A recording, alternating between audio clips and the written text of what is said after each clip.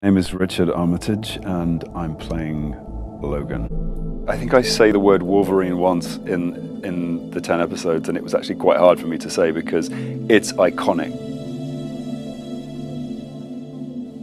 There's an opportunity to trigger something in each individual that listens. Of course, this is a beloved character. We've seen this character represented many times before and extremely well, but there's an opportunity for a new world which exists in the mind of the listener.